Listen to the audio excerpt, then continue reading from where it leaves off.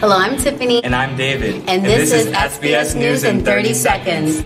Last Friday, Professor Ingrid Jones led a workshop on the importance of laying a solid foundation in building healthy relationships. I think it's extremely important that everyone who wants to be in a healthy relationship remains responsible. It's very important that they communicate with forgiveness and acceptance. I'd like to thank everyone who attended last week's kindness event.